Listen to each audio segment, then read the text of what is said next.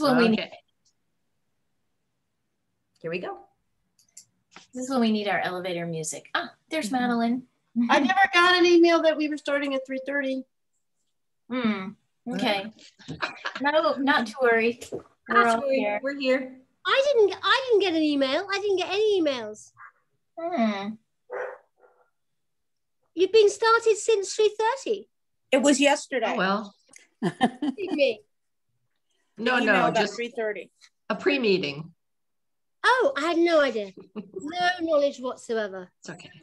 Well, we're here now. Sorry about that. It's okay.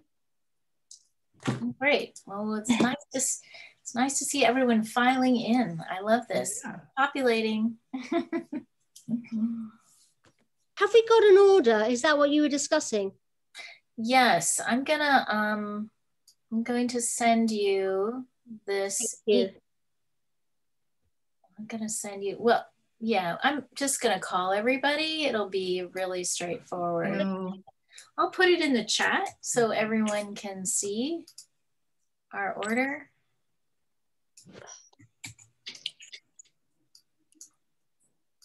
There we go.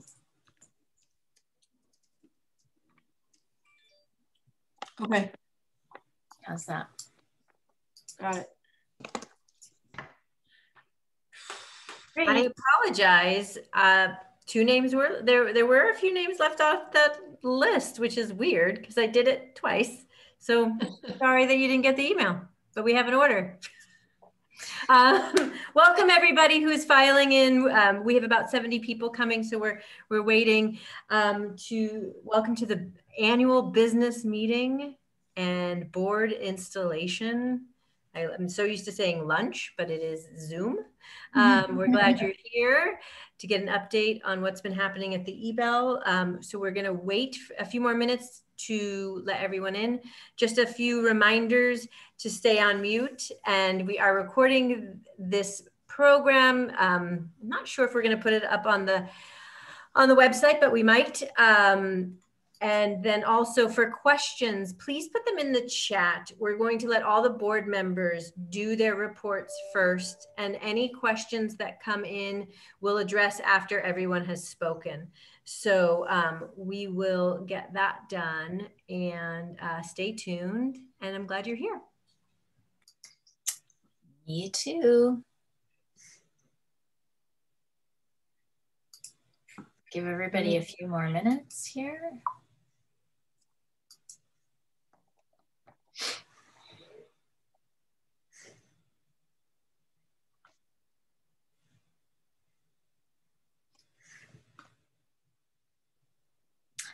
We've reached our magic number, Janice.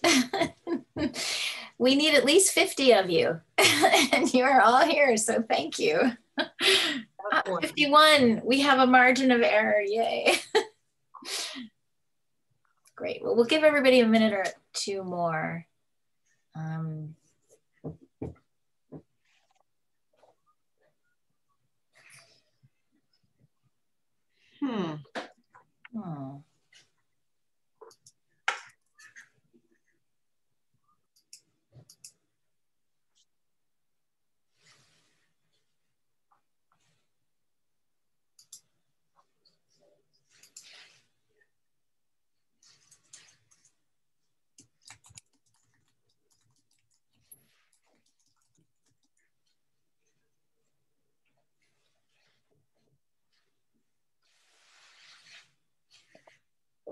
I think we can get started. Hello, everyone. Welcome. We have a few coming in, but it's 5 minutes past. So just a few reminders. If you can remain on mute during the program, it helps with any background noise.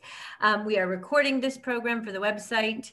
And also any questions during any reports, if you can put them into the chat, we will answer them after all the reports are given. So I am going to now pass it over to Patty Lombard. Please take it away. Great. Thank you, Meredith. Thank you for keeping us organized. It's hard for me to believe that it's been a year since we did this last time, but my name is Patty Lombard, and it's been my honor to serve as the president. I've got one more year to go, so I'm not leaving you yet. Today we're still virtual, which we were last time, but wow, what a difference it makes 365 days later, and all of the events of the world have changed. So we are still in great shape, which is really good to hear. And I'm in the library virtually, but I'm really excited that we're going to eventually get back into the building. And we thought we'd sort of go through the reports. And I just right off the top can tell you that our plan is to, the first big event that we want you to put on your calendar is August 8th for our traditional barbecue. And we're super excited that we're going to be able to be in the building for that. Actually, we'll be in the courtyard. Meredith and the staff in the banquet department, Dwayne and our wonderful chef are already working on all the details for that. So look for that invitation. It's going to be for members and your guests only. And we look forward to having everyone celebrate. That'll also be a wonderful day. We're going to make an exciting announcement in mid-July, but we want you to be sure to reserve to come to the barbecue so you can meet our new executive director who will be there. And we are also going to celebrate Philip's retirement, which for some of you may be aware has been a long time in the works. And Philip will be helping us with this transition, and we're going to have a cocktail party and an appropriate Philip Miller celebration, because as some of you may know, Philip will have been with us 16 years when he leaves us this summer, and he's done a wonderful job, and we're thrilled to be able to have this fabulous transition. It's a really exciting time for us. And so on that note, I thought I would tell you a little bit more about what's been happening through the board members who are with us today. Most importantly, that we're in good financial shape thanks to the stewardship of the staff and the board. And I thought we'd just start off with Madeline, and then write your questions in the chat and we'll be sure to make sure we get to everybody. So Madeline, are you ready to give us the finance report? Sure. So I gave a similar report at our last monthly meeting, and it's like this. Okay, so we're actually covering a fiscal year. The Ebell's finances are improving. We had fewer event cancellations, and the forward calendar of special events are ramping up. We currently have over $2 million in advance deposits and security deposits for catering and the theater, which are safely on deposit at Merrill Lynch. We have restored the current staff to their prior pay levels starting July 1 and are closely watching cash flow and profits at the margin for each event. Philip has informed me that he has not noticed any shortages or substantially higher prices for food and alcohol for the 2 weddings we recently hosted at the end of May. As of June 15th, the state of California reduced COVID restrictions in light of the favorable medical statistics in our state and in our county, helped by vaccinations, precautions, and increasing herd immunities. The Finance Committee met and updated the Ebell Finance Policies and Procedures Overview. Each board member will receive a revised copy for her binder, and the latest version will be in the new board members' binders. Okay, so I have an attachment which I hope somebody can post for me.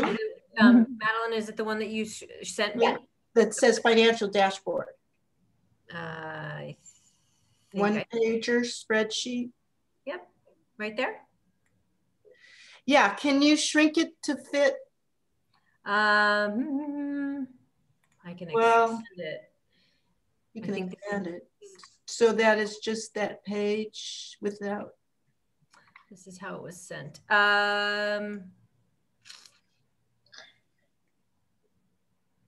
It would take me a second to, here we go.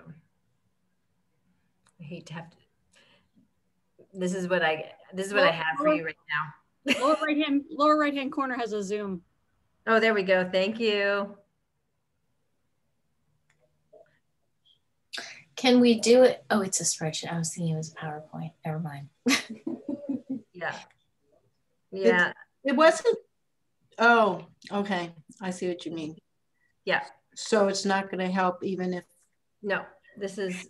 But we can post this, and Madeline, if you want to just share with us the highlights. Maybe you can spread it a little wider and then we'll just scroll down, starting at the top. Wider? Okay. No. Okay. There's got to be a happy medium here. No, so that I can get the far right column. Okay. Oh, now it's too small. Go about to like where it says J. Can you see across the top? Sure. Yeah, stretch it out about like that, maybe. Well, There you go. What I'm seeing. I'll go with that. I'll accept that. Okay. All right. So, all right. These are unaudited numbers. I just want everybody to know that. And since we're calling this our semi-annual business meeting, but I have covered 11 months, I just want you to know that as well. I don't have June numbers yet. So I just have the 11 months of numbers through May that are reflected here, starting with July 1 of 2020, okay, and going through the end of May of this year. So club and contributed revenue, including donations, was $240,194. Now we had budgeted that it would be $216,000. So we actually came in about $24,000 over budget. Now, last year was a huge number, 421,000. And that's because we had things like luncheons and club events in that top line revenue. So this reflects the switch to virtual programming versus on-site club events. Okay, now next line down is special events, which is catering. And as we know, the Ebell closed its doors on March 13th of 2020 due to COVID. So the revenue went down substantially from the year prior. Now it was more than we budgeted, so we got a little bit more. And that's why we were biting our nails. Okay, filming and parking. Yes, they came through. They did $964,697 in revenue, which we budgeted $915,000, so we were over budget there. And the year before, we'd only done $212,000. So we really, really pivoted to filming. Okay, now the theater had to unfortunately go dark. So we did have some revenue because some filming events did take place in the theater. So that was $163,000. We had only budgeted $23,000. And it was versus $692,000 from the previous year. When you recall, we were doing a lot of things in the theater. So in a sense, you know, because 2020 was such a very good year for the theater, we think it will come back because there's nothing wrong with our theater. It's a wonderful theater. So this is what I call the operating revenue. So it decreased by more than half. 2021 revenue was, though, better than we budgeted. And to stop the gap, we got government loans. Government loans were a source of funds in 2020 and 2021. We applied for and received both the PPP-1 and the PPP-2, as well as an emergency disaster loan. So that's what helped stop the gap. Then you will see something smaller called administrative income. This is the income on our treasury portfolio. I don't count it as operating revenue. I'm sure on the 990s they probably do, but I like to see what the club actually did, irrespective of what the earnings were on our portfolio and irrespective of these loans. So now let's scroll down to the cost items. All right, under payroll and payroll expense, you will see that it is the single largest factor of our expenses. So we had to cut staff a lot. We paid $1 million to staff with benefits. In the prior year, we had paid $2,226,000. So Ebell, just prior to when we had to close our doors, had ramped up operations prior to the pandemic. We didn't know we were going to have a pandemic. Nobody on our staff caused the pandemic to happen. It just happened. Then we had non-payroll expenses because we still have to maintain the building, but we deferred a lot of things that we would have normally done. And some things, you know, just because people were working from home, we didn't have costs for. So that was a tricky one to try to estimate. But our non-payroll expenses were $727,000 versus $1.8 million from the year before. So the pandemic forced immediate reduction of expenses. We were quickly classifying what was essential versus non-essential. And we didn't care if their feelings got hurt because we didn't cause this to happen. So anyway, we also have something called miscellaneous cost of goods sold. I've never really like drilled into what that is. I always see that and it's there. So I wanted to take that into consideration. I think it has something to do with food and items that we use, but just wanted to reflect it realistically. So our total operating expenses went down a lot.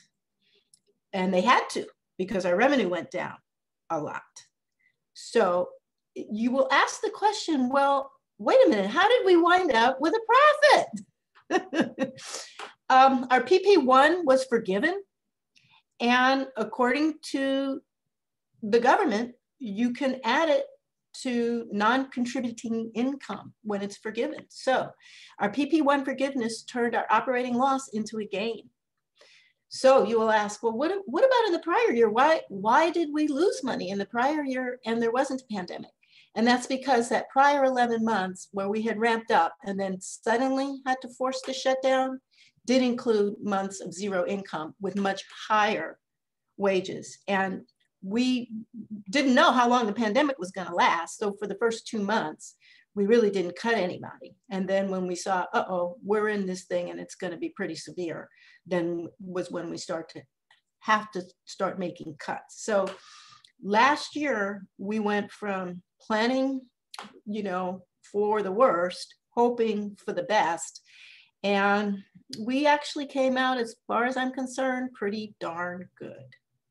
So as we look forward with these extra levels of business that are coming in now, we will start ramping up again. And we're still very, very cost conscious about what is considered essential versus what is non-essential. So that for you is the end of my report for the semi-annual business meeting. And I'm happy to answer any questions that you might have. So I'm going to ask everybody to hold their questions so we can go through it all. We just clarify though that we did make immediate staff reductions upon, you know, the extra staff that are there for events and things like that. So we didn't go way, we went as far down as we could, and then we did further reductions, as Madeline said. So, but I think you can see why we're so thankful to have Madeline keeping an eye on our finances. So, and Lindsay and everybody, all the staff was very, very helpful. Right, but Madeline's done a great job, and so has Donna in helping make sure that we all understand this, because this is one of the things that's really important. And as our members, we want to make sure you understand it as well.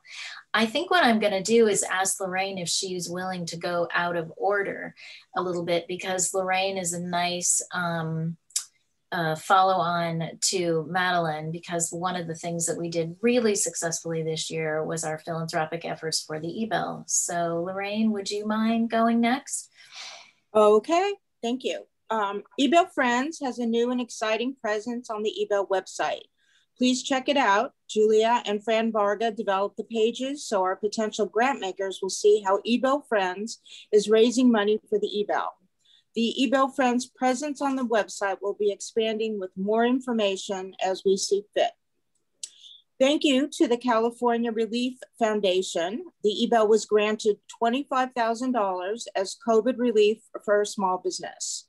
Kay Ballou and Patty spent many hours on procuring this grant. The emergency fund raised $100,000 for the, I want to thank everybody, the members and the board, for participating. It's a once in a lifetime for us. Ginger wrote a wonderful letter, and in the year preceding, which was March of last year through about June of this year, the emergency fund, like I said, raised $100,000. A new fundraising campaign has begun with an e-blast and a feature in the e-magazine. We're raising money for a long overdue endowment for the building. We will roll this out in early fall much more aggressively. And Ebell Friends has been brainstorming ideas, and we're looking forward to the support from the new executive director. We know that she has a lot of ideas and contacts, and we want to mine her for that. We want to ask her questions and see how we can roll this out in a big way to the community and just get everybody involved. I'd also like to introduce potential major donors to the executive director as part of the 21-22 campaign. Now we're moving ahead with the plan to install the railings in the garden. That's something we've talked about for a long time, and will make the garden much more safe for members and for events. So I'm looking forward to working with Christy on that in particular, and in general on the master plan. Now, Amazon Smile is something I don't want anybody to forget about, because we are connected with it now, and it's a wonderful thing. It's a very, very small percentage, but it adds up. So if anybody has questions about it, please let me know and we'll talk you through it. And in early August, we're going to be re-rolling that out. So that's pretty much my report. That's wonderful. Thank you, Lorraine. So hold your thoughts for Lorraine. And she has done a transformational job for us on Ebell Friends. And we're all very lucky that she's done this groundwork for us. And you can see it's really paid off thanks to all of you as well. So now I'd like to ask Phyllis to talk about the programs which have sustained us throughout this past year, and a wonderful job that she's done on Zoom. And Phyllis. Hello, everyone. During this club year, a year like never before, programs embody the Ebell motto to a T. We will find a way or make one. We found our switch to Zoom protocol offered as many opportunities as challenges. And in the end, we will have offered 95 Zoom programs and 1 field trip from last July through this June, our fiscal year. This is close to a 100% increase over the in-house events of the past. In addition, programs arranged for free participation in an Ebell parking lot drive-in documentary feature film screening, initiated the Valentine Card Outreach Project teaming with Aretha's membership group, supported our Freedom Writers speaker with a used computer drive, participated in the LA as Subject sponsored Archives Bazaar with her newly digitized Vintage Club film footage, and our brand new news as of yesterday. We as a board have accepted a proposal by our fall speaker, Brian Coleman, who, if you remember, spoke to us about his historic wallpaper book, to be a featured chapter in his upcoming coffee table sized book about women's clubs across America and the role they have played in the women's movement over the decades. All of this, of course, has taken a village. My gratitude goes to all the members of you who have come forward with wonderful program opportunities during the year, and to the many faithful committee members who have seen it through. In particular, Amy Sinclair, who has taken our Foodie Fridays to heart and made them a real thing, and to Helene Cipher, who has helped create many of the virtual field trips, and especially to Catherine Hicks, who spearheaded this very exciting and popular member spotlights throughout the year. This ongoing program in particular has helped us stay connected more than any other, and we've gotten to know each other better than perhaps pre-pandemic. She has also initiated many of our original programming events, and with the help of our new committee member, Terrell Warren, developed our hit cocktail hour Jeopardy game nights, where we can just have some old-fashioned fun. I want to give a special shout out to Madeline Murray too for assistance with a rich Black History Month programming schedule and helping us along with Catherine with our inclusivity goals. Lastly, a hats off to Meredith for her expertise and follow through, making all of our programs as professional as humanly possible. We hope you have enjoyed our efforts to keep you entertained, informed, calmed and soothed, and especially connected. We also hope you enjoyed the virtual national and international experiences this format offered, and we took advantage of. Most of all, we hope you learned a thing or two and enjoyed some personal growth. Our future looks promising for programs as we get back in the clubhouse this fall and for a summer barbecue. We look forward to a hybrid type of programming to incorporate some of the wonderful features virtual connections have provided this year. It's a new world out there, and we will find new ways or make some. Thank you. Thank you, Phyllis. Really appreciate it. It's been an amazing year. 95, oh my gosh, have we all been that busy? Great, all right. Well, now I'd like to ask Randy Jones if she'd give us an update on the RCA. I guess it's like a little preview because you're gonna have your annual meeting very soon next week. Oh, Randy, you're on mute. Yes, there I am. Okay. Hello, everyone. I'm very happy to be here once again representing the Rest Cottage Association, the Ebell's oldest philanthropy. This will be my last Ebell business meeting as director of RCA. So I have to say I'm especially disappointed to be speaking to you via Zoom yet again, instead of being able to hug every one of you, but I know that the opportunity for that is coming soon. The Rest Cottage Association was founded in 1918 during the time of the Great Spanish Flu pandemic to support the Ebell Rest Cottage, literally a small house in which women without other accommodations could rest and rehabilitate themselves after illness or surgery. Today, as then, and as always, the need for assistance for Los Angeles County women in physical, emotional, and financial distress is real and urgent. For that reason, the RCA, now a foundation making grants to fund organizations helping women in need and their children throughout Los Angeles County, broadened its grantee base this year to include 15 organizations that received a total of $160,000, the most we've given away since 2014, and our second highest total in the last decade. The list of organizations that received funding from RCA last December, as you've heard me list before, and as shown on the card that you see now, is as follows. Alexandria House, $12,000. Critical Mass Dance Company, $5,000. Families and Criminal Justice, $12,000. Good Shepherd Center for Homeless Women and Children, $12,000. Genesee Center, Inc., $5,000. Jewish Family Services of LA's Hope Transitional, $5,000. Journey Out, $12,000. LA Family Housing Corporation, $12,000.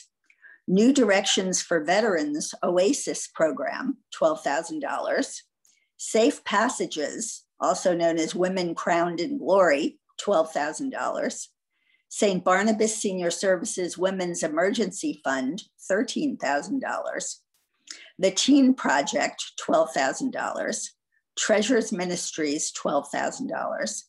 Union Rescue Missions Hope Gardens Family Center, $12,000. And We Spark Cancer Support Center, $12,000. That's a lot. As I reported in January, the 15 organizations selected out of a total of 23 applicants include 3 new grantees. At least 4 of them offer support to victims of domestic violence, and an additional 3 provide housing to homeless women and their children. In this way, RCA continues its long tradition of providing relief, compassion, and action in furtherance of its mission. As of the opening of business today, the value of our financial portfolio was $3,779,731, an increase of $90,884 over the balance at the time of our last business meeting on January 13th. Assuming the markets continue to do reasonably well, there's a good chance that we'll be able to maintain our current level of giving in 2022. The Social Services Committee, which operates as an adjunct to the RCA, providing hands-on assistance to our grantees, has continued its great work this year under the direction of Arden Teplow. Committee members serve as ambassadors to each organization, helping to determine their needs and matching them with Ebell volunteers and projects. This year, of course, actual hands-on volunteer work was mostly impossible, but Arden and the committee rose to the occasion by raising money, a pretty amazing total of $8,486 from our very generous Ebell members for emergency supplies and transportation for our grantees' clients. I know we have a number of you here today to thank for that. The annual meeting of the RCA will take place next Monday, June 28th at 2 p.m., as Patty mentioned. This meeting is for all RCA members, whether or not you've attended meetings in the past, and for any Ebell member who's interested in what we do. We'll introduce our wonderful new director, Stephanie Kaiser, whom I'm very excited about, and choose additional officers and directors as required by our bylaws. We'll take a break when club programming shuts down in July, but when the Ebell's new season begins in August, regular meetings will convene as usual on the second Monday of each month at 1 p.m. And we'll have the opportunity to review and discuss the new grant applications that will have come in prior to our July 31st deadline. And finally, speaking of coming together and reviewing applications, all it takes to join RCA is payment of annual dues in the amount of $12. To be an active member involved in deciding which applicants will receive a grant, you need only show up for our orientation and training meeting at the beginning of next season. This makes it the easiest and by far the cheapest way there is to become a big-time philanthropist. Please join us this year if you haven't already. Thank you.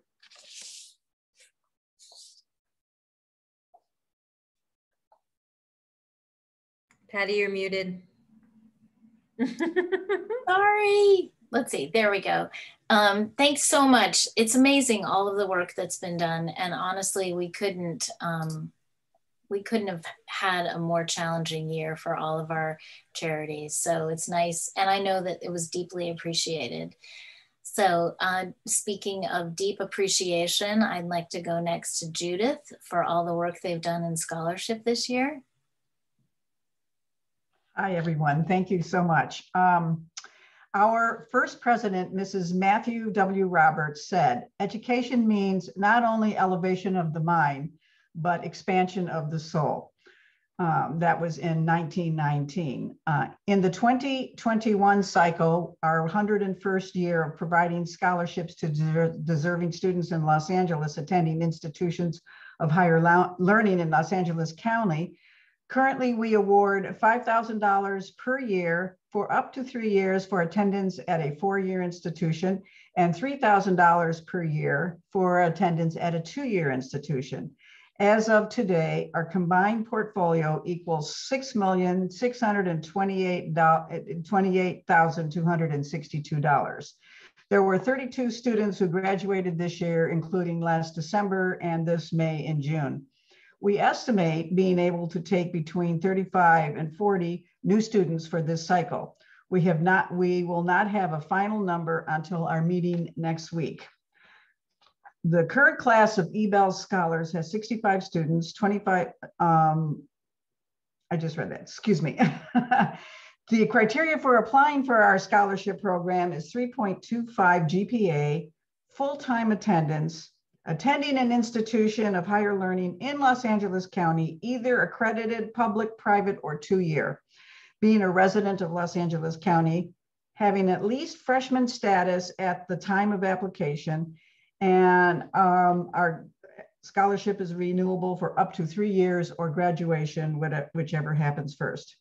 We are nearing the end of the process to select the new scholars who will be joining the continuing students for the class of 21-22. The final decision will be made Monday, June 28th at our June Scholarship Committee meeting.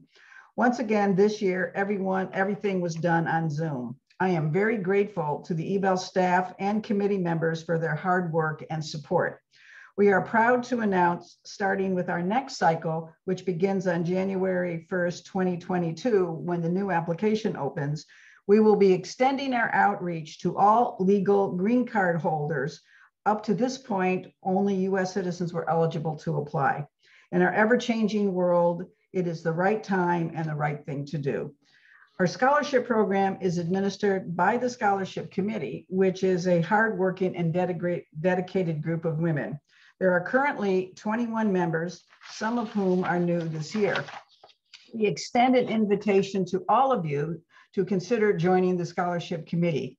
We meet on the third Monday of every month. Besides our monthly meetings, we also have subcommittees that focus on aspects of our program, such as compliance, finance, outreach, PR, and events.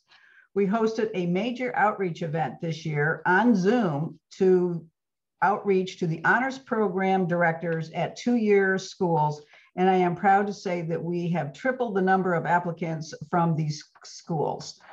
We have been low in the 2-year schools for a while, and this was a concerted effort to bring more of those students to the scholarship program. I want to thank the board, and again, thank the Ebell staff who have supported our program over the year. Without your support and help, we could not have managed to be as successful as we were.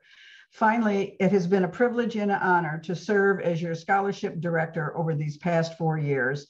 And I look forward to continuing with Scholarship Committee and doing everything I can to support our new director, Ann Lynch, who will also do a great job. Thank you very much. Thanks a lot, Judith. Very important work there.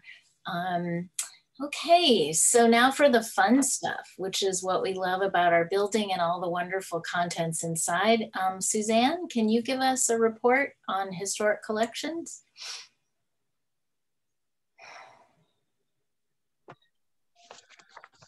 Okay, I'll mute myself. Okay, can you hear me? Yes. Okay, good. Unfortunately, due to COVID, I don't have much new news for this year because our work all takes place in the building and the building was closed. However, we do look forward to the building opening again soon and being able to continue our work under our new director, Denise Parga. This year, we did accept a donation of a player piano from our deceased member, Mark Richards' estate. So we look forward to enhancing some of our events with some of his lively music. We also look forward to using the asset management system that we acquired along with the new computer system a while back. And we'll be able to tag each piece of furniture and create floor plans for each room so the Ebell will always look beautiful. The pieces get moved quite a bit to accommodate our numerous film shoots, but we are not complaining because of the incredible income this provides to our club. Over the past 4 years, the committee has cleaned and repaired most of the collection, including our Persian carpets and fine art paintings. We were in the process of cleaning and repairing some of our beautiful statues and sculptures, but had to stop due to COVID. We have also spent years preserving, repairing, and cleaning our extensive costume and vintage clothing collection. We have now created proper storage areas to preserve our pieces for the future generations. The costume committee does an incredible job year after year and should be praised for their dedication and hard work. Also, the archives under the direction of Kay Lachter, containing the history of our Ebell Club going back over 100 years, is our most important collection. We were in the process of scanning all of our documents when the pandemic hit. Unfortunately, we were not able to continue until the building reopens. This should be our top priority as soon as possible because we do not want to lose our history, and we welcome all volunteers to the committee. An interesting and important part of our history is the number of movies that have been filmed over the years in our beautiful clubhouse. We are hoping to create a book of this history for our members and others once we have access to this information again. It has been a pleasure serving as the first Director of Historic Collections, and I look forward to seeing you all in person soon. Thank you. That's it. Thank you, Suzanne, for being such a good steward of our historic collections. I got to be in the building today, and I walked around, and there's really a wonderful array of beautiful things. And so the more that we learn about it, the more we appreciate it. So thank you so much for all of your hard work there. So next I'd like to introduce Aretha, who is a new bride as of earlier this week. Congratulations, Aretha. In her spare time, she managed to get married, as well as doing an amazingly wonderful job for us on the membership. So she and Meredith are a fabulous team, and we're delighted to have them. So Aretha, if you could give us an update on membership. Thank you, Patty. Good afternoon, everyone. Members are the heartbeat of the club. And without the heart beating, we wouldn't be able to survive or to live. Our total membership for the 2020-2021 period was 430. This represents a 72% retention from the previous renewal period, which we're very excited about because during the pandemic, we were expecting or projecting maybe 50%. So we give gratitude and thank you members for renewing and staying with us. So with that in mind, on June 2nd, we sent out the membership renewal notice for the 2021-2022 renewal period. Two different sets of letters were sent out. The first is to our current members, and the second set were to the members that did not renew their memberships this past year. Those in the second set that renew this year will have a gap in their coverage in their membership. So far as of today, we have approximately 55% of our members that have renewed. So we thank you for that.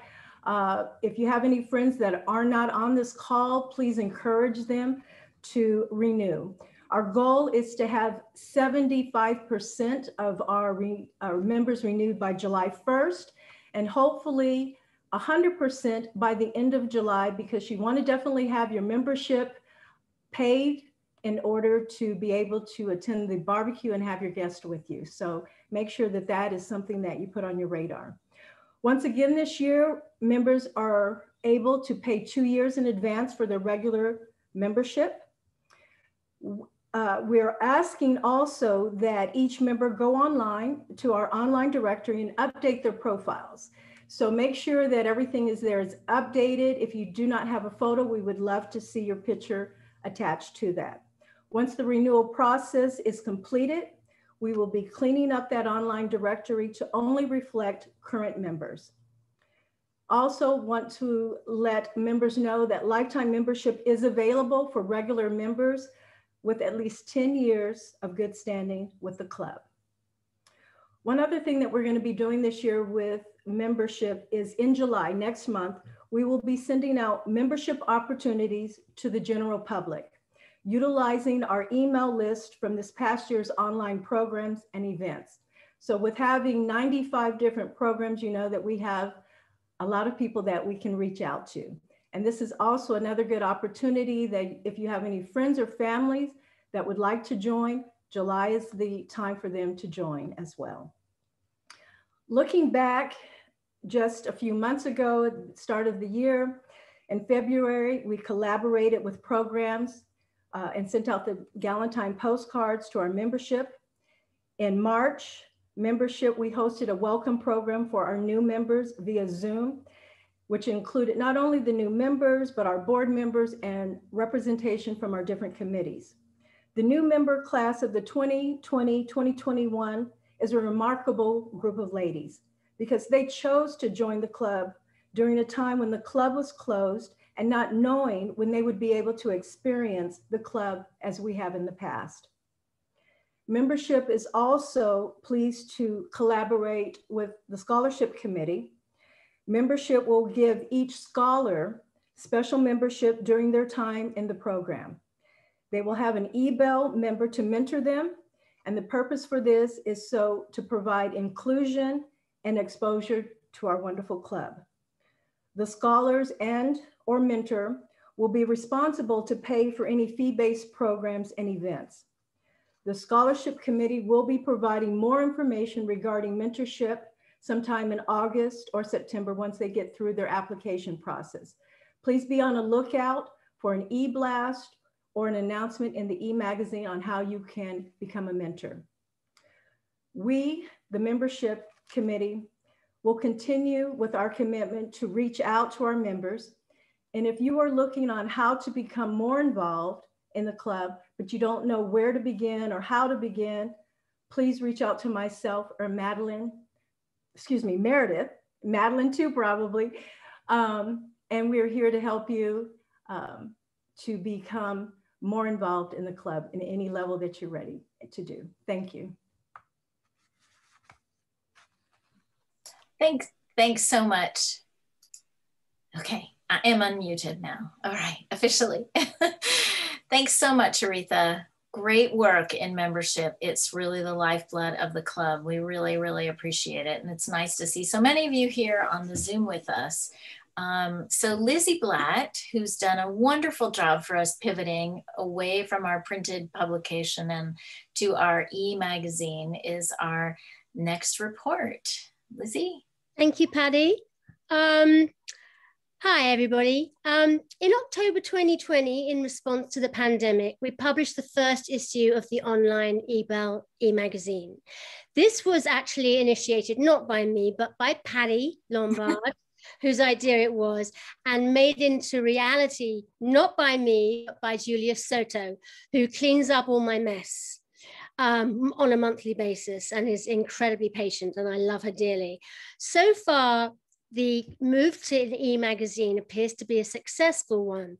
We're saving in the region of $65,000 per year in printing and mailing costs, and our readership numbers appear to be pretty healthy and rising. Just a few figures for you, and I'm sorry, but I don't have a spreadsheet or anything like that because I don't know how to do those. So bear with me. We currently mail the e-magazine to 25 recipients, and we monitor readership levels by the number of subscribers who open and those who click, i.e. go from one page to the next. On average, it's ideal to get open rates around 15 to 25%, and our open rates range from 16 to 22.7%. So we're right bang on target. The ideal percentage of clicks is around 2 to 3%, which doesn't sound like an awful lot, but apparently that's the way it goes. We're getting an average click rate that started at 4.7% in October and has risen steadily to 5.5% in May and June. So our numbers are healthy and rising. If you haven't been reading your monthly e-magazine, you won't be aware of what's going on behind the scenes. We cover stories about our members and their achievements. We introduce new members. We look at what the staff and events teams are doing. Anything that's important to know, we aim to cover. So if you or a member that you know of has had a new book published or a piece of art exhibited in public, has received some kind of accolade, please let us know. We want to celebrate it. We're an amazing club full of amazing women, and we want to celebrate each other. I have to make an apology to my publications committee for not involving them in the production of the magazine as much as I would have liked. Because the access of the WordPress site that we use to produce it is restricted, I've not been able to circulate material to the committee for proofreading prior to publication, as I used to do when we were printing the magazine. However, if anyone wants to volunteer as a deputy editor, please let me know and I can give them access and train them how to use the site. If you do want to be involved in a publications project, I have one for you. We're about to start work on putting all our previous articles about the history and collections of the Ebells on the website. And we want to go back to 2015. I need help on this because I need ideas. The actual nuts and bolts have been done already by the staff, but we need to tidy it up and have some ideas on how to present this on a website. So if you want to help with that, I'd really be grateful because I'm kind of stuck. So please get in touch. And that's my report. Thank you, Lizzie. She is very humble. She's done a great job, and we really didn't have a lot of choice because we were looking at cost savings. And I said, oh, it's really easy. You'll find it, no problem. Famous last words. And she just jumped in and did a great job, but she's fundamentally a great writer and a great storyteller. And that's what really counts, whether it's a printed page or something that you see digitally. It's really, it matters what the words say. And you can tell Lizzie's done a great job for us. So congratulations to her. And we are welcoming other people to get involved in this process. So I hope we'll find other bylines in the e-magazine soon. So let's see, Caroline Mosier would have been our last report on the house. And Caroline is not with us today. She's been working very hard in caregiving with her mom. And so I personally can totally relate to that. So I've given her a complete pass, but we're super excited that we have Christy McAvoy, who's on this and will be inducted onto the board, and she's going to be carry on in Caroline's stead. So we will be in super good hands for House. So that leads me to the part where I get to thank everybody. I just want to thank some of the outgoing board members, and maybe you can embarrass them, Meredith, by like popping them in and we'll all be a group.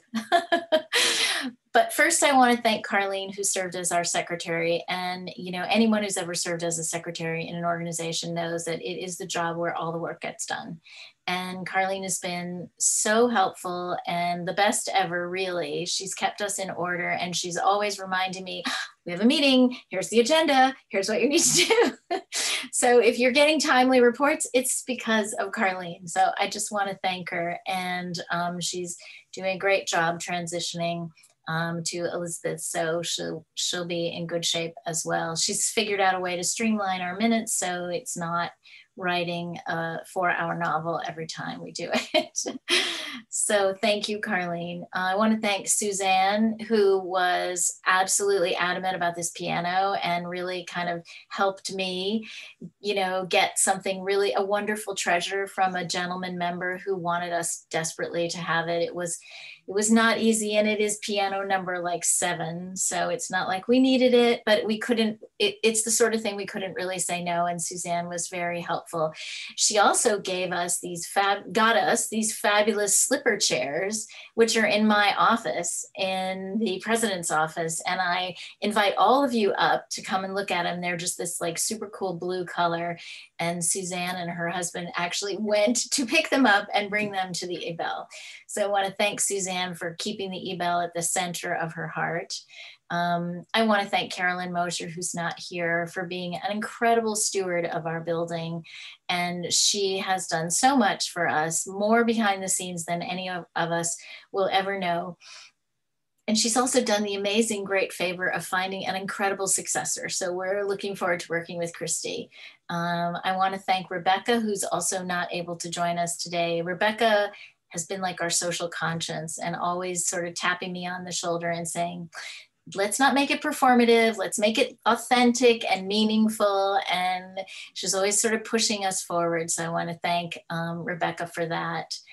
Randy Jones is a super good egg. You could tell Randy's done this for 4 years. She was my successor on Rest Cottage and did a fabulous job, way better than I did. So it's my pleasure to have served with Randy again on the board. She was also very helpful, as was Carlene on our search committee, and want to thank them both for that.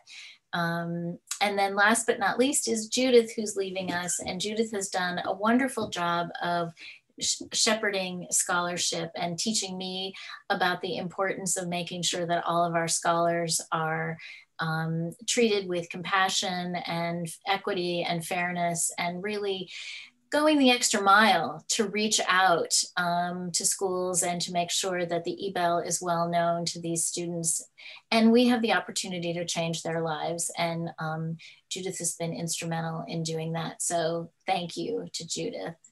So a round of applause for all of our outgoing board members. Silent applause. Only you can hear me applauding. Great. So now it's my pleasure to welcome and install our new board members.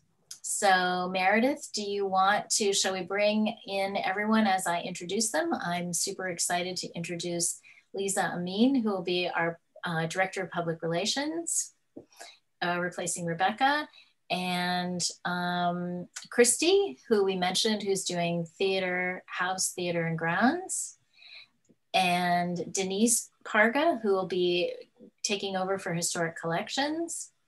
Ann Lynch will be handling scholarship, and Elizabeth Yo is Elizabeth with us? I know she wasn't on earlier. Yes. Oh, great. There you are. Oh, good. Okay. Wonderful. Okay. Should we also, oh, Stephanie Kaiser is also with us. I went right over Rest Cottage, my apologies. So I'm really excited to welcome these new board members. I think you're coming in at a great time. It's way better than last year. So I guess what I should do, Meredith, all I need to do is just ask everyone to answer in the affirmative to my swearing in, and then it'll be effective, right? Okay. That is correct. Okay, so here we go. Do you swear to perform? I guess I have to ask you to put up your right hand or something, right? Do you swear to perform the duties of your board position as described in the Ebell bylaws and policies, and to uphold the bylaws and policies of the Ebell of Los Angeles? I do. I do. Yay! That's so great. All right, well, you're going to hear a lot from these ladies soon. And now I guess we need to swear in our new nominating committee. Okay, so we have Nancy Castillo, Dia Schuldenfrei, Fazi Yukub, Denise, I'm not going to say that right. Denise, you'll have to correct it for me. Olga? I'm going to interrupt you, Patty. Whoever, the committee, if you can put on your cameras, I can't spotlight you unless your camera is on. Please, thank you. All right. Should we do it again? We'll start with Nancy, Dia, Fazi, Denise, and Helene. If you guys are here. There we go. I see Dia. All right. Great, Nancy. Okay, Helene, hello. Let's see, do we have Denise? Meredith is scurrying around all the pages. We don't have Denise or Fazi. Okay. I saw them, but. All right, well, if they're here, we'll swear them in anyway. Okay, so you guys raise your right hand. It's Dia's day for being sworn in. She was sworn in on the board of the Rotary today too. Oh no, you got an award at the Rotary. Never mind. Let's see. Do you swear to perform the duties of your board position of the nominating committee as described in the Ebell bylaws and the policies, and to uphold the bylaws and policies of the Ebell of Los Angeles? I do. Great. Thank you so much for being willing to serve. We really appreciate it. The nominating committee is very important. It's a forward-looking group that helps us figure out our future. All right, so now I think we can go to Q&A if anyone has any questions. There was one question in the chat that came up asking about staff that you answered. If you want to just answer it to the group. Yes, I will. The question was, have staff been rehired? So yes, we have rehired some staff. We have not rehired everyone. We have restored payroll For the people that were on the staff, which was a small core of about 10, Meredith and her colleagues were working for us at about 70% of their salary for quite some time. So that's step one, to restore those people who've been with us.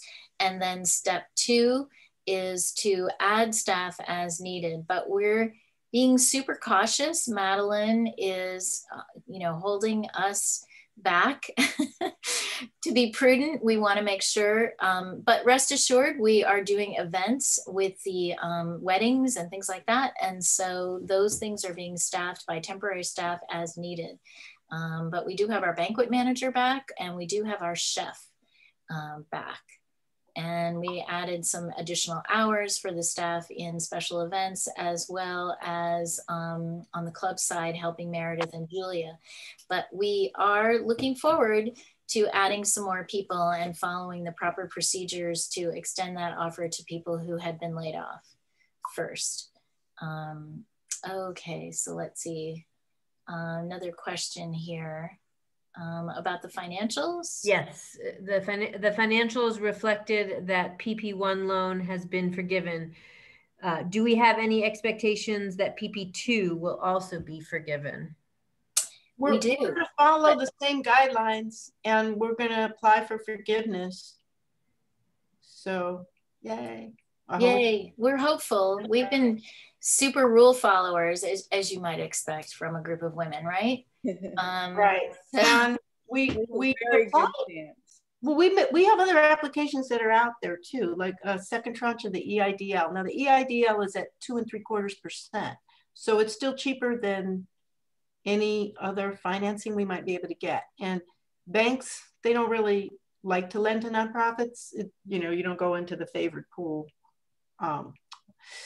unless you have a lot of assets. So that's something that we're looking at. And then another thing we're looking at is what they call employee retention tax credits, and we might qualify. So our tax consultant's going to look into applying for that, and that might help if we're granted. But hopefully we're going to be in good shape, because we have a ton of weddings scheduled. Yeah, so Fran just put a question into the chat about that loss that we had. Okay, so that was for 11 months, and it was done so that I could compare side by side what it looked like. So the losses really, in my opinion, without doing a really deep dive into the whole year and the 990s and all that, we had a full-time facilities manager and a full-time public relations executive that we had coming into prior to the pandemic, fully staffed, thinking we were going to go whole hog and get a whole bunch of corporate event contracts and different things. And then the pandemic hit. So it really took us for a loop. And like I said, we took it almost like a week at a time to see, is this pandemic thing real? What's happening? Do we need to close? Yes, we do need to close. Well, are we going to lay off? We went from, do we lay off everyone and board up the building and give all the money back, to who is essential? How can we bare bones this thing? And at first we didn't reduce everybody's salaries. So we took it incrementally, using good judgment, watching that COVID dashboard every day that the county was putting out, and looking at what the best guidance was for us, because, we're a hospitality facility. So we have to really, really be careful. So that's why you saw that loss. Had we not cut all of our costs, our loss would have been greater, of course. So we had to also give refunds to some organizations and people that we could not reschedule them, but it was really, pull here, play here to try to get people to reschedule further and further out, and to have them just not, sue us to get their money back. So we tried to be the best citizens that we could possibly be for organizations that found themselves in the same situation we were. What's going on? What can we do? I think that was a testament to our event staff. Anessa and Jenny held the hands of a lot of brides and got them to reschedule their weddings for 2021 and 2022. So that was really good. And then of course we were very aggressive in letting the appropriate film contacts know that we were available for filming. And I'm really excited about seeing the movie that stars Nicole Kidman and Javier Bardem on the Lucille Ball and Desi Arnaz story. That was filmed at the Ebell. And that, I think we might have reported that to you in the e-magazine, but that was a $300,000 filming fee that helped us get through a couple of months. And they used the Ebell like a studio, actually. They've put all of their equipment on the first floor, and then they built sets on the second floor. We've got some amazing photographs that staff took at the time, and we got a couple of tours. And after when they were getting ready to strike, Christy McAvoy and Caroline and I and Philip and Anessa went through and said what we wanted to keep and change, and what we wanted them to remove. And so that was really a very useful thing. So that number that Madeline mentioned, filming, that really helped us as well. So we are deeply grateful for the asset that we have and the stewardship that we've taken over the years with our relationships with the brides, as well as the filming community. So those were the things that got us through, as well as your support and your generosity. It feels really good. And I haven't said much about our new executive director. We are super excited about it. You'll get a lot more detail coming mid-July. We're keeping it kind of just to the family for now, because in deference to the organization where she's currently working.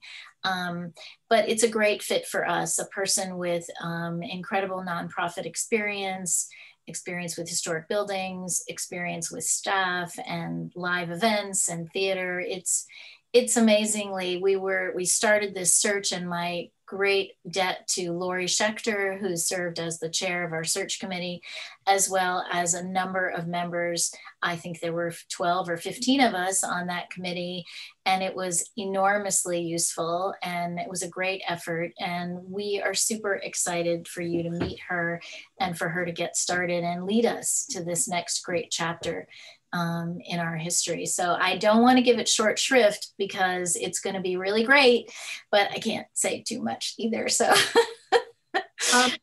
Patty, there's a question from Nan Williams to explain about the wedding musical video that was filmed all over the building. Wedding music, is that the promo reel? Is that what you're thinking of, Nan? Maybe you have to unmute and yell out your question to us. I think it was Match.com that filmed here.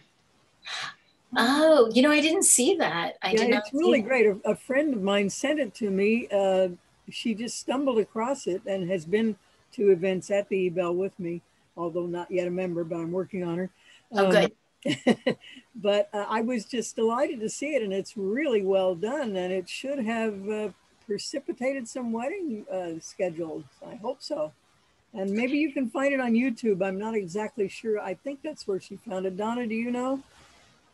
I seen it as a commercial on TV. Oh my gosh. Oh, that's great. Match.com. And there's a choir, and they use the lounge. Uh-huh. And I think the theater also is a big shoot. Oh, that's great. Well, you know what? That'll be added to our, kind of sizzle reel of all the great things that have happened, at the club. We've been we've been in a lot of movies lately. Yeah, I know. One of the things that Meredith didn't say that I said on there was thank you to you for such a wonderful presidency. I'd like to nominate you for lifetime. Could we do that? No. We have a succession plan. Oh, really? Oh, yeah. I vote against it. Oh, yeah. No, it's going to be great. We're very excited. I think it's going to be. It's a really exciting time. I have to say, it's been a tough year, but we've weathered it. Some of you have noticed an earthquake. I'm not sure where.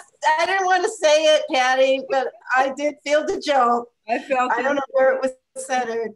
I don't know either, but you know what?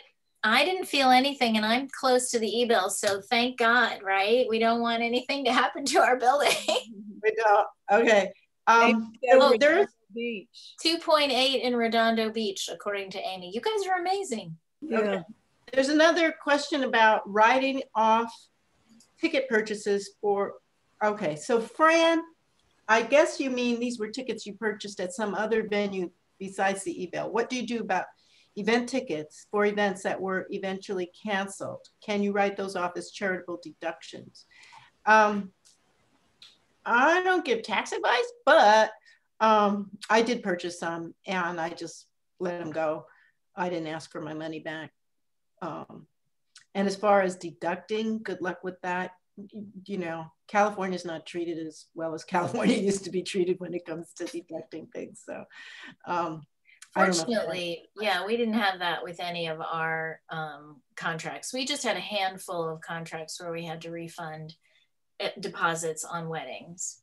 Yeah, because you know, we don't produce our own events. The events that are held in our theater are produced by outside companies. Not So yet. well, that's true. So, but how they handled refunds would have been up to them. Yeah. So this is great. Well, is there any other thoughts or questions? We're super excited to have everyone here, and thank you for doing this. It fulfills our fiduciary obligation as well as our chance to get together. I think, do we have a confab following this? So we can all hang out, and hopefully no one is in any trouble with the earthquake. It looks like a lot of you felt it. Laurel Canyon, Playa del Rey, Redondo Beach. Wow. I'm in West Hollywood and I didn't feel it, so. Okay, it's interesting the way earthquakes go. Oh my And God. I feel them all because I went through the big one and was buried in it, so. Were you really? Oh, Yeah. that should be a member spotlight, Phyllis. Wow. Well, aren't you lucky I survived? Yes, Yeah. we are. We're still going to do a book, right, Nan? Yeah, sure we are. Yes, well, now that Phyllis and Lizzie are working on all these materials, that will be great. So who is talking? I didn't know. Oh, that was Nan Williams. Oh, okay. Yeah, I'm just switching my view to the grid so I can see all of you. Anyway, this was great. I can call the official meeting to order unless there's any other business, or to close. I can officially adjourn, and then we can go into our confab. All the questions were answered in the chat. Isn't that nice? Okay, well, great. Well, if you can stay for a little chatting, that would be great. But at the very least, I'm counting on seeing some of you. We're going to have a gathering with the old board and the new board tomorrow. And then I'll see the rest of you on August 8th at the barbecue, right? What time is the event tomorrow, please? Oh, you would ask that. I'm guessing it's lunch, so I'm going to say noon. Noon? It's 12:30. 12:30. 12:30, Carlene says. See, this is your job, Elizabeth, now. You're going to have to figure everything out. Anticipate. Outdoors or indoors? Outdoors? So today we were indoors. The staff did a wonderful job. They had the art salon open, and it was beautiful. You felt like you were outdoors, but with none of the bugs or heat or anything like that. So great. All right. So Meredith, what do we do now? You know, we haven't had, I'm going to pass it over to Phyllis. I gotta find her. I'm here. Oh, there you are. And Phyllis, you can take it away and organize it any way you like.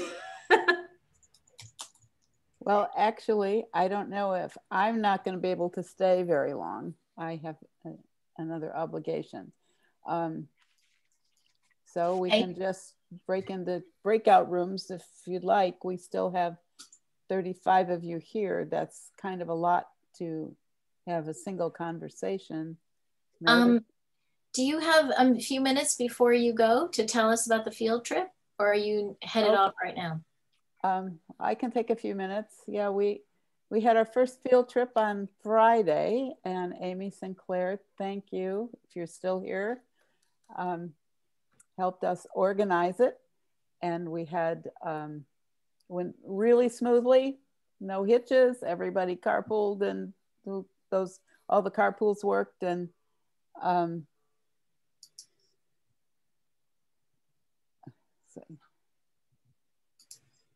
oh, I think we lost you there. No, I just had to kill my phone. I had to kill my phone. So we had a big surprise with a couple big surprises. First of all, like how this whole thing came about was kind of wonderful, because our speaker on Millard Sheets, when she spoke about the multiverse of Millard Sheets, Mark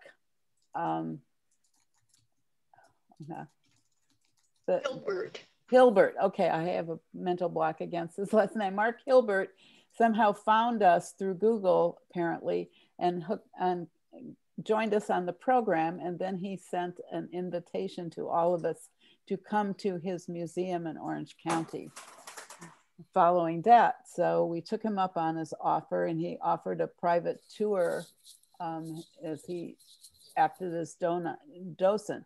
He's the founder of the museum, which is now part of Chapman University. And he showed all of his, many of the paintings in this internationally renowned exhibition belong to him. And he has this massive collection of art on his own, but this specific exhibition was about the Los Angeles area scene paintings. And scene paintings are defined as paintings that actually have people in them for the most part, and show most of them urban scenes, though some were not quite urban. But it was just beautiful, and everybody was just over the moon over the collection and the tour, which he gave us all of his personal stories along with it. We had a great lunch at Ruby's, and everybody was just so excited to be together. And we had our own little private area at Ruby's restaurant, which is directly across the street. And then Millard Sheets' daughter found the tour when we put the tour up on our website. She has a Google program, so anytime Millard Sheets is talked about online or on the web, a new posting goes up, she gets that. And she was not aware of this collection at the museum, even though she is very well acquainted with Millard Sheets and has shown some of Sheets' work there before. So she came up from San Diego and joined us with her husband, Tom, and joined us for lunch and the tour. So she then informed us gave us other insight. And so we had just a grand old time, and we swarmed the gift shop, and I think a lot of us made many, and then the Sheets gave us a donation of $50 to our club. And I went into the show after everybody left, just because it was so chaotic, and I didn't really get to just absorb and enjoy it as much as I wanted. So I went back for another pass through. And then I got to talk to the women who were working at the museum. There were 3 of them, and got to have, a little personal conversation with them. And they just were raving about all of us. They just thought that our enthusiasm was just remarkable, and they were just so delighted. So I think we're going to have, when they open another exhibition, we're going to have to put another field trip together down there, because it was just so exciting. And they're going to expand it. Yeah. Oh, yes. They're going into construction next year to enlarge the museum, and they're going to put the home savings, the mosaic mural from the original Home Savings Bank that was in Santa Monica will now reside at that facility, at the museum, when it's all complete. Yeah. So it was definitely really, on a scale of 1 to 10, it was a 10 plus. Yeah. And they had a special exhibit of the cells from the movie Who Framed Roger Rabbit. Oh, that's right. They had. That was just a hoot, because they made a point that when the Disney company, being based here, hired all of these wonderful artists, that a lot of these pieces were done by people who had worked for Disney, who were doing art on the side. They made a lot of money working for Disney, but they also did other art. So these were local artists. So it was wonderful. I enjoyed it. I would go back. And you also get a deja vu of the area, because downtown Orange is very unique and quaint, and it's been featured on the Huell Hauser shows. So when I went down there, I was like, I think I've been here before. There's an old train station that's now a Metrolink station. And the Hauser collection is at Chapman College, by the way. I was going to say, Huell Hauser's collection, they actually have his office, his furniture set up in the little museum in the bottom part of the library. All of his collections are there too. That's fabulous. It's a very quaint little town. It's a college town, so there were wonderful, just oodles of small little restaurants and lots of antique malls. So some of our participants left the group and went on to do some antiquing after the event too. Thanks, Phyllis. That's so great. I'm sorry I couldn't go. It was kind of a little bit too much time commitment, but I love that you guys scoped it out, and it's a place that, we could go on our own and learn about as well. So I'm trying to get Phyllis to write a story for us in the Buzz about it too. So well, great. Miller Cheat's birthday is tomorrow. He would be 114, but his work is just as popular today as it was during his day. It's exciting. Yeah. Amazing. And I was telling Phyllis that most of us know his work on the home savings buildings and the Scottish Rite Temple, but we don't realize that he was this amazing painter as well. And then he had this huge body of work. So that was kind of cool, especially since you can sort of see he worked in many different medium. So, but he was one of the most famous watercolorists ever in the United States. He just was, that was his medium. Oh, did you settle on whether or not it's Millard or Millard? It's Millard. Millard. Yeah. Oh, good. Now we're saying it right. Yes.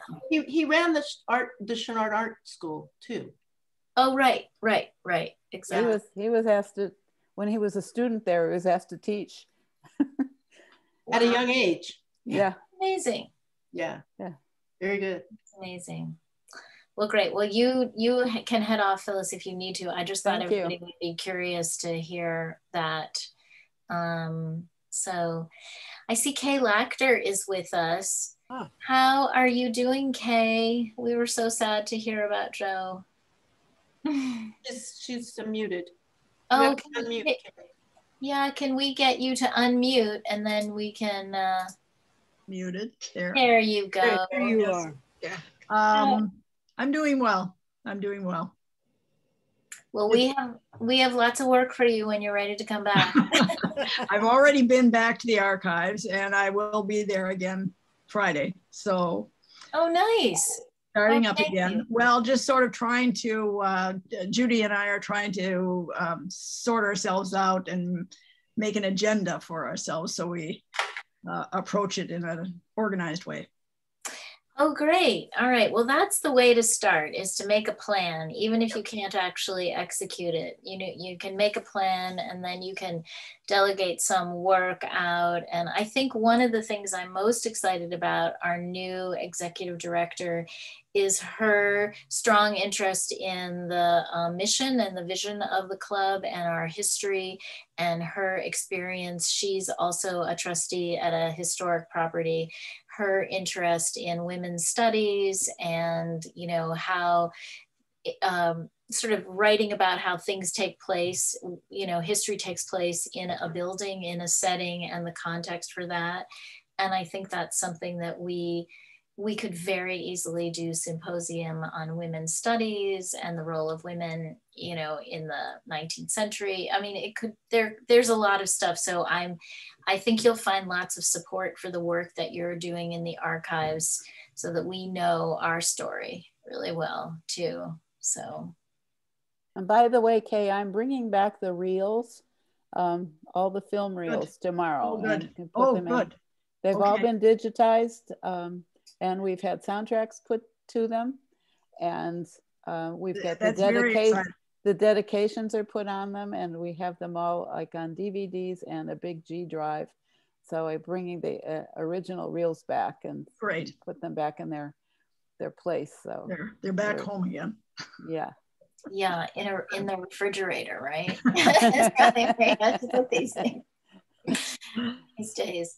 Well, maybe we can get at some point the woman who was the art director on the Lucy Desi movie to do a program for us. It was just extraordinary, the things that they built and what they did, and the photographs. I just took some photographs, but I think that would be a great program, especially. Will we be getting some of those photographs in the archives? You know, they're just mine, but yeah, you can totally have them. Eventually. Yeah. Yeah, absolutely. In fact, I was thinking that maybe we could do something where, you know, she could sort of take us through, but like they took the juniors room, the old juniors room, which is now the groom's room, and turned that into a studio executive's office with all this great Herman Miller furniture. And then our boardroom was the writer's room for the show. And then the scholarship room was another studio executive's room. And they had like all this vintage furniture and, you know, all the props and all the details that you would have seen in an office on a studio in the 1950s. So that was really, really cool. And then upstairs in the president's tea room, sort of in the back half of the room, they built her dressing room, which is really, really extraordinary. And they had this beautiful cabinetry. They had like a fireplace, obviously not a real fireplace, but you know, everything 3/4 scale too, which is what they do on sets to make it look, you know, everybody to look taller and bigger and beautifully painted. It's just amazing, actually, the amount of work that goes into these things. And then they just like rip it all out. You know, it's like, okay, next. Oh, and they turned our theater, the Fine Arts Theater upstairs, into a recording studio. Like when she would do, I guess they did radio. She did a lot of radio. And so they had like a little booth and they created that as well. And then the stage, they made it look like, you know, the stage where they'd film the TV show. So a lot of amazing detail. And Anessa took a lot of photographs and I took some photos. Yeah, I think it would be a great presentation at some point. But Amy Vukovic knows the woman who was the set designer. And I think Amy, I was going to try to do a story about the buzz, but everything was very secret. Like they were even keeping like you might have seen some paparazzi shots where people were like hiding across the street in the bushes to try to get a picture of Nicole Kidman. And yeah, it was pretty ridiculous, but yes. Are you sure they weren't looking for you? They were definitely, well, you know, the day that we went on our walk with Lizzie and let's see, Paulinda, we did our walk. They were out there and they almost like called security on us. And then they realized who we were because it was like, you know, like you can't be here. So yeah, I have some pictures that I'm just going to share really fast on my screen. It'd be a great presentation if we could get both the set and the art director. Oh yeah, let's see. Meredith has to let me screen share. I don't know, Meredith, are you still there? I just see your square. Oh well, but yeah, it would be really great to get them. And then of course, Nicole Kidman, that would be really, really fun. Yeah, wouldn't mind that. Yeah. You can share now. Oh, okay. Let me do this really fast and then I'm going to let you guys go because you all have stuff to do. And my wine is waiting.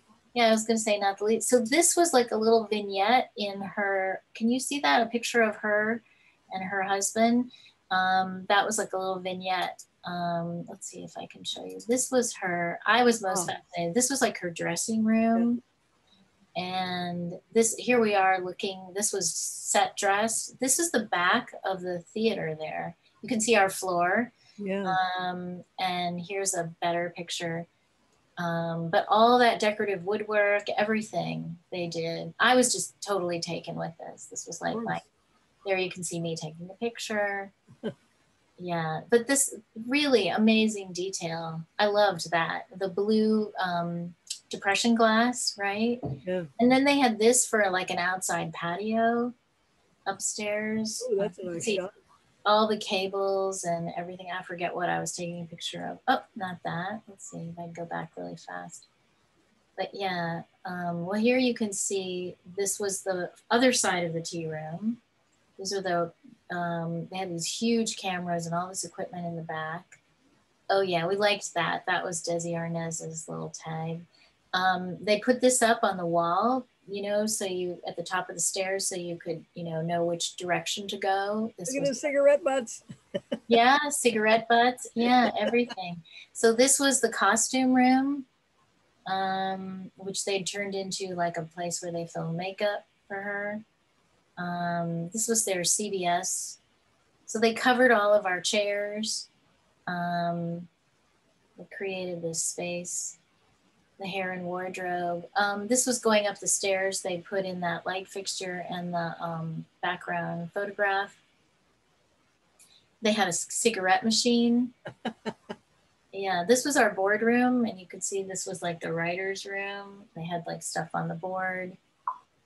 Little offices. This was the scholarship room. Yeah, it was pretty cool. Little mail, all this stuff. Oh, my family. That's the end.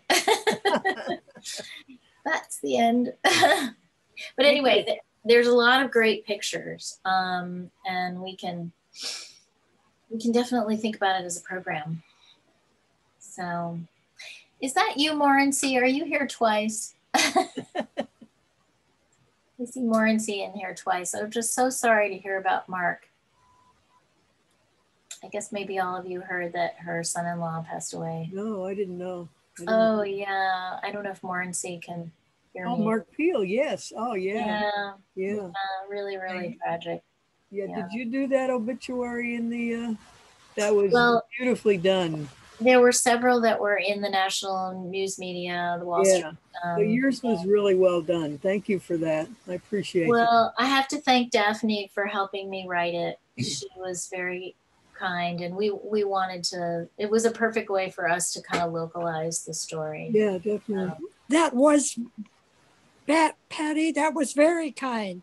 Oh, there you are. Yeah. Yes. Oh, it was my pleasure. Yeah, I'm so sorry. This must be such a challenging time for your grandchildren. Very difficult. Yeah. Yeah. Yes. Too soon, too sudden. Too soon, too sudden. Yeah. Well, so nice of you to be here with us today, though. Lovely to have you. Well, I love the Ebell. We love you too, Morency. Yes. And well, Daphne and all my daughters are going to join the Ebell.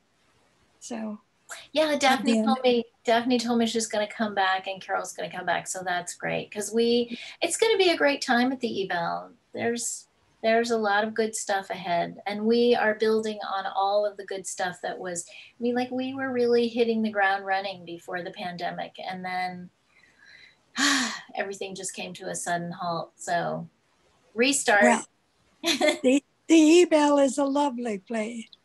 And do you know that Carlene has been a good friend to our family and to Daphne's kids? Yes. Yeah. It was Carlene who contacted me, and yeah, she's the best, Carlene. Gosh, we're so lucky to have her, right? Yes, she's terrific. And she and Karen are not going far, because I think they've been snagged for the boutique, right, Karen? That's the story I hear, that we're going to have a great holiday boutique and you guys are organizing it again. So Karen's on mute. She's like, what? Well, listen, it's so great. I don't want to keep you guys. Thank you so much for hanging out, and we'll see you all soon. And enjoy the rest of your evening.